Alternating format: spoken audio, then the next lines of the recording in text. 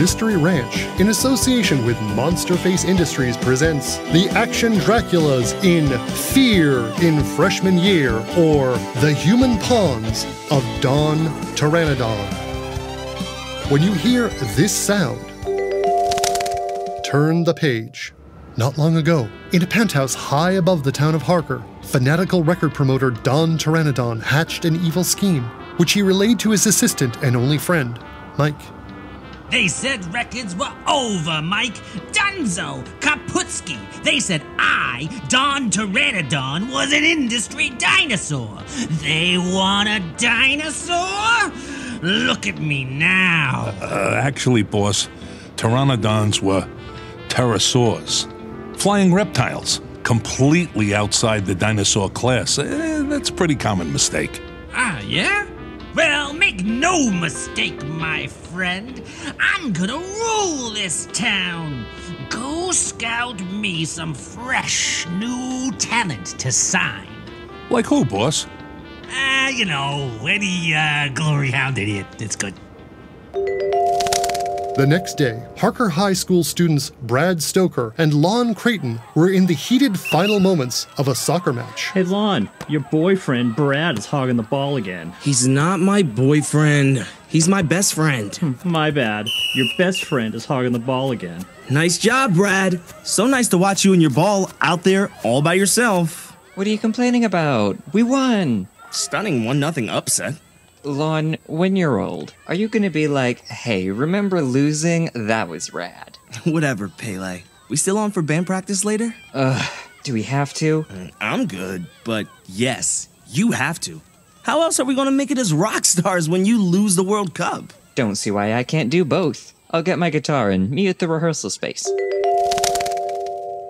Soon, Lon returned to his family's bookstore, nestled below their home. Who's the people's champion? Ah, a sports hero. Lon's mother replied. Maybe you'll make enough to keep the shop afloat, since you never help us out around here. Mom, you know I've got sports after school. Hey, what's that weird girl doing sitting on the floor again? Reading her way through our fantasy section. Can't she go to the library? Miss, what's your name? Misty Murray.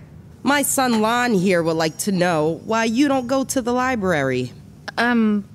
They don't have the latest Secret Centaur Agent of Hoof books yet? You seem pretty well read in the fantasy genre, which Mr. Creighton and I aren't as familiar with. Would you like a job? Really? Yes! You're giving her a job? Especially since our son doesn't do any work around here. Mom, I got sports! Meanwhile, henchman Mike approached another Harker High student, Rennie Renfield. Hey, you, the morose-looking kid. You a musician? Me? I play guitar. I mean, I can play a little of everything, but... I figured you was a musician or an artist by the looks of you. Or from Europe, I guess? Could be from Serbia, easy.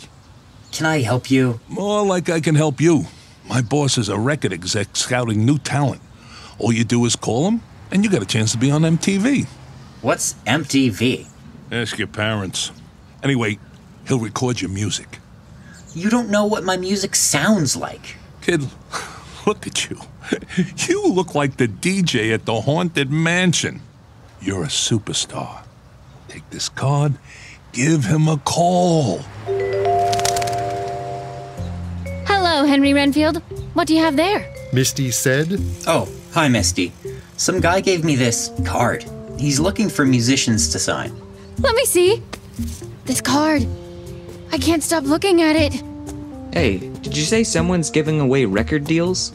Said Brad, arriving on the scene. Hey, Brad. Oh, no. You. Ah, my old friend Lon. May I call you Lonald? No, because my name is Lon. Listen, Lon and I actually are musicians, so let me see that card. I do not think so, Bradley Stoker. Hey, do I know you? She's the weird girl who hangs around my parents' shop. I'm the weird girl who works at your parents' shop, Lonathan. And you, Brad, stole my boyfriend in 8th grade. What, Chris Lee? One Valentine doesn't make him your boyfriend. Kissing him in the supply closet doesn't make him yours, sir. Well, I'm gonna call the number on that card and take something else you want. Misty and Brad both pulled at the card, tearing it in half. Give me the other half. We'll actually use it. Rennie and I are a band. We have had almost 3 rehearsals. We'll play circles around you. You don't have the drive to be a star. You don't have the guts. I'd walk over hot coals if I had to. I drink warm moxie. Hold it. Rennie exclaimed. If you both want to prove you've got guts, there's one place in town nobody's brave enough to go. He looked up to the one place in town his permissive parents told him never to go.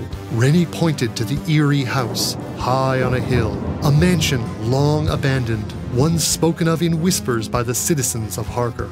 Mannon Castle. You're on. Misty and Brad replied, Wait, what are we doing? At midnight that night, outside the ominous, abandoned Mannon Castle, Rennie and Misty approached Brad and Lon to settle their dispute. My mom has to be up at 5 a.m. for work, so she was zonked out by the time I left. I left my parents a note in the kitchen. Maybe they'll see it when they get back from their cruise. Maybe my mom will find it when she cleans her kitchen in the morning. I was always curious about this place, but I have a bad feeling about this. What? Meeting 2 popular athletes who hate us at the condemned castle of an eccentric dead millionaire at midnight? Why would that make you nervous, Rennie? Let me handle it. You two actually showed up. Brad said. You two did too. So, what do we do now? Rumble?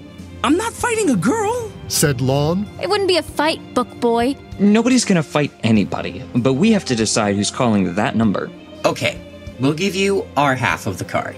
You will? We will? If you come inside the castle to get it.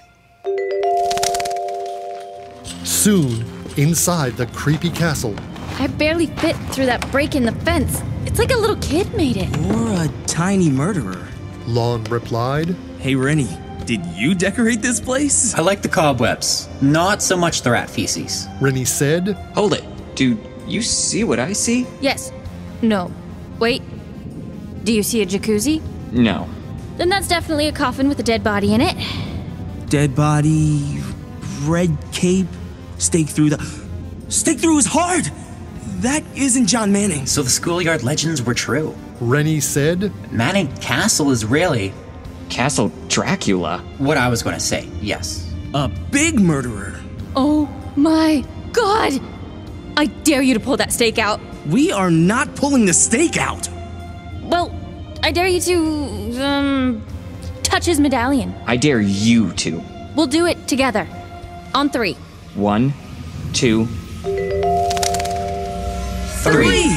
And as the 4 touched Dracula's amulet, it shattered, leaving each of them holding one broken shard. A chill, cold as first October frost filled the room.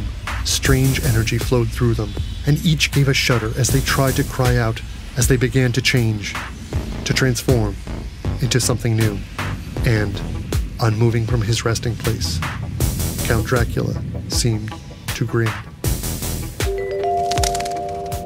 When the smoke cleared, the kids stood, having changed. What just happened? Brad, why are you suddenly dressed to go clubbing? Lon, what big teeth you have. What big biceps I have too. At least you still have biceps. Misty, you turned all misty. Oh, I've become some kind of human bat hybrid. Neat. It must have been Dracula's amulet. When we touched it, it broke apart. Brad cried. And we each got one of his powers, I guess? Rennie reasoned. Are we dead? I don't want to drink blood. Quick, put the amulet back together. But when they tried, they felt the presence of a great evil fill the room, and a spectral image of Dracula begin to take shape. Whoa! Drop them! The kids were themselves again. It was him. We were bringing him back. We should leave these and go. Where someone else might find them? No. What are we supposed to do? Rennie said. We take them with us. We did something very bad tonight, but we can't leave our mistakes for someone else. This is on us, gang. We can never use these powers. Agreed? Agreed. But inside, each of them knew their lives had changed forever. End of part 1.